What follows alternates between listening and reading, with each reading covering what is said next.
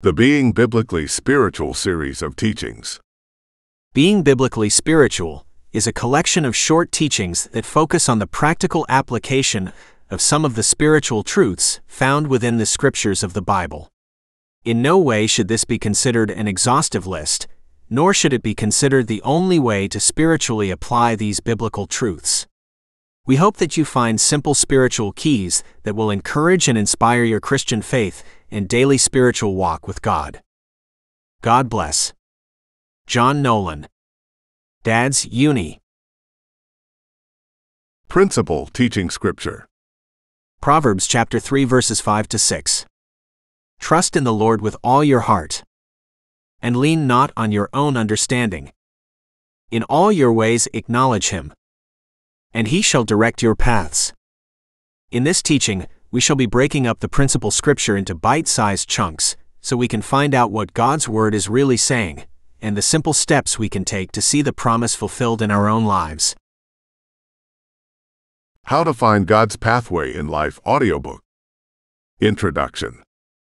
The desire to understand the path that God has prepared for us in life is common among those who are earnestly seeking God's will. It would seem that in the 21st century church, some of the most popular Christian conferences are those where the attendees have a chance of receiving a prophetic word. Many believers go to these conferences in the hope they will receive a personal word from a prophet of God. They are seeking a word that will bring understanding and will illuminate their future path and reveal God's will for their lives. Having taken part in a number of these conferences during my days in ministry, I fully understand this desire. However, if we spend more time running from conference to conference than we do in personal prayer before God, I begin to wonder if we are living in fear rather than walking by faith. These actions seem to be saying, if only we knew the things that lay ahead of us, then at least we could plan and prepare for them as best we can. Or, if God knows what is ahead in my life, then why doesn't He just tell me? The question that I try to ask myself in situations I'm not sure of is, am I looking at this from God's perspective or man's? Because after walking with God for many years, I have learned that it's always easier to do things His way from the start, rather than trying it my way first, failing, and having to start over. However, I believe it is important to understand the answer to these questions, so that we may continue to grow confidently in God, and be sure that we are building on the rock of God's Word, rather than on the sand of our feelings or someone's opinions. So let's take a look and see what the Bible teaches on the subject of finding God's path through trust. Trust in the Lord with all your heart, and lean not on your own understanding. In all your ways acknowledge Him, and He shall direct your paths. Proverbs chapter 3 verses 5 to 6. Lesson number 1. Trust in the Lord. One of the greatest lessons we need to learn in our walk with God is how to trust Him. As we will see in this scripture from the book of Proverbs, developing the ability to trust God opens up wonderful blessings and security to the believer. To trust in the Lord means to rely on and depend upon Him. Another meaning of the biblical word trust is to lean on to something. We are called to lean onto God, to rely upon and depend upon His ability and His understanding in life, rather than our own. It's amazing how freeing this is, especially for those who tend to worry and carry the weight of the world upon their shoulders. The question that each of us has to resolve in our hearts is, are we willing to let go of the habit of relying upon ourselves and to step out in faith and trust our future into God's hands? Jesus Christ laid down His own perfect life for the sins of the world, so that we would never be in doubt as to whether He is worthy of our trust and devotion. Quotable quote. We learn to trust God's heart by interacting with Him and experiencing His character in personal ways. Renee Swope. To assist us in learning how to transition from trusting in ourselves and beginning to trust daily in God, I have applied a commonly used object lesson to our situation. The Trust Fall Object Lesson. Many of us may have either seen or perhaps even taken part in a team building lesson called the Trust Fall. In this lesson, one person is required to close their eyes and slowly fall backward, trusting that the person behind them will catch them. This simple object lesson helps the development of a deeper assurance of trust between those involved. Although we can't physically fall back into the arms of God, we can, however, entrust our lives and our cares into His safekeeping by learning how to use our godly spiritual imagination. God wants us to see ourselves resting safely in His loving arms each day, casting all our cares upon Him because He cares for us. As we imagine ourselves falling confidently into His care daily, we are enabled to experience the spiritual release from our burdens that trusting in God brings. In my experience, we may need to do this numerous times until we begin to experience a sense of spiritual understanding and breakthrough. Once we have accomplished this, we should make this exercise a regular spiritual discipline in our lives to avoid falling back into the habit of trusting in ourselves. Quotable quote. Never be afraid to trust an unknown future to a known God. Corrie ten Boom. Lesson number 2. With all your heart. Developing a sensitivity to what is going on in our own hearts is vital if we are to be able to trust in God fully. Trusting God 50% of the time and doubting His love and care for us, the other 50%, will not work effectively.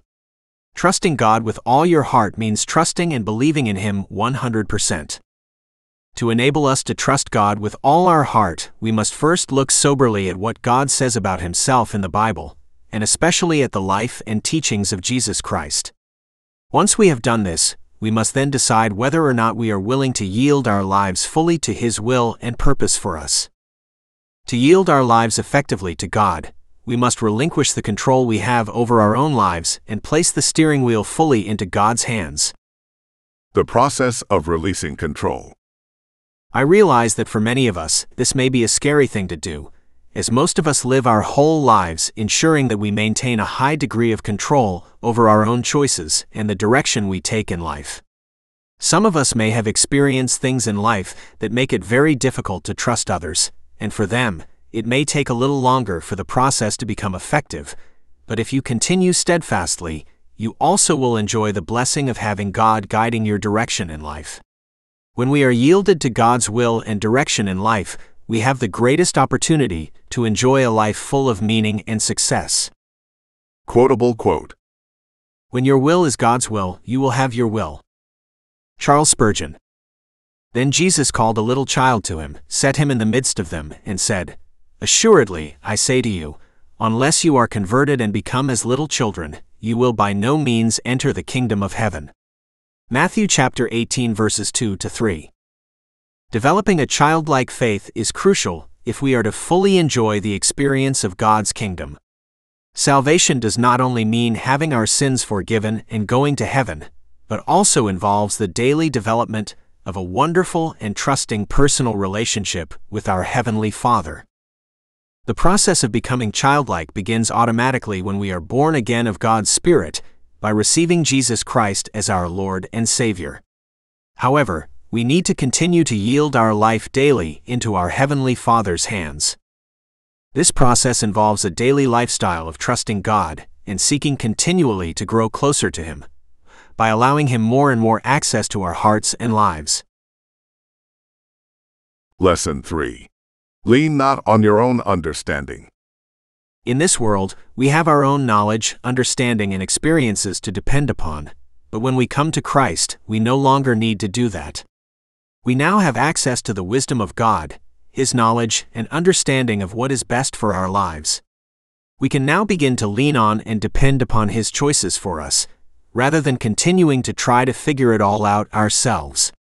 This takes a huge load off our shoulders, and we can truly begin to enjoy our new life in the care of our Heavenly Father. We don't know what's going to happen tomorrow, but God does. We don't know who we should trust in life, but God does. We don't know whether we should live in this city or go to another, but God does. As we learn to lean on God's understanding rather than our own, we can step into His supernatural guidance and provision for our lives. A real-life example. Sometimes God might simply give us an impression to call someone or go visit them. It may initially seem like our own idea even. But as we pray about it more, we continue to feel the urge to get in contact with them. Then often when you follow your spiritual instincts, you will find them desperately praying for someone to help them through a situation they are facing. It might not make any sense to you to visit them.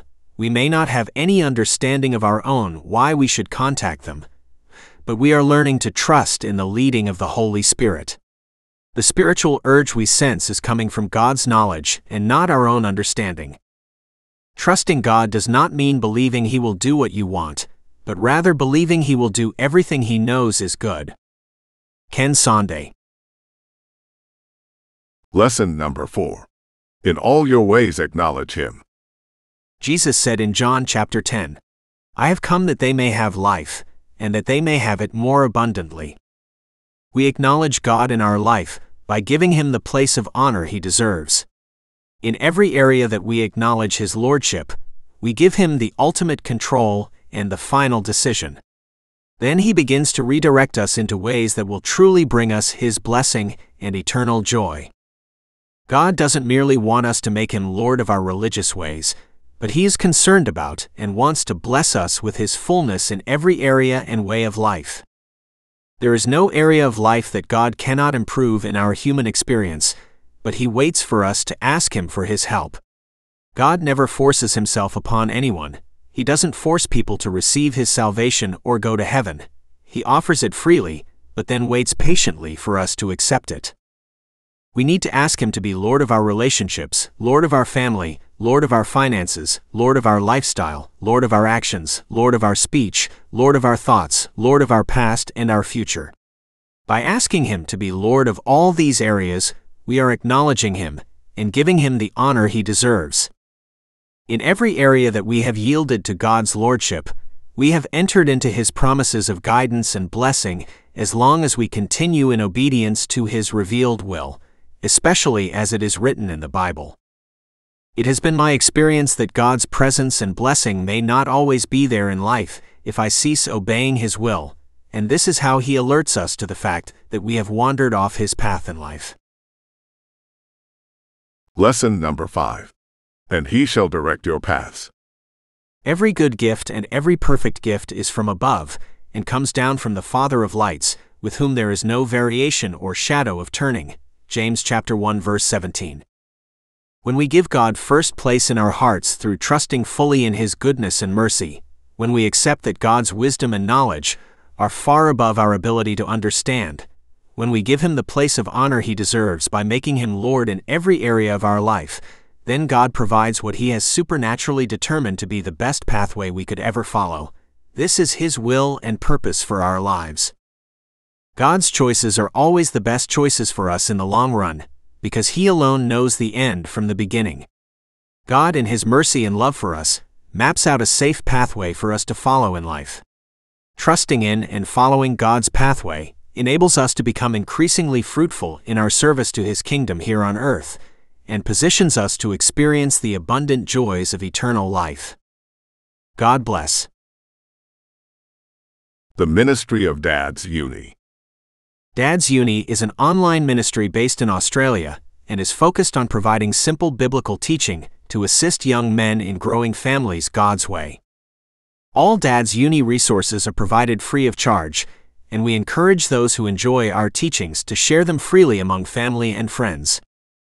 DadsUni can be found online in the following locations: Facebook, DadsUni; Instagram, DadsUni; YouTube, DadsUni; website, dadsuni.com. We hope you enjoyed this audiobook, and will visit DadsUni online regularly to see our latest blogs, eBooks, audiobooks, and updates.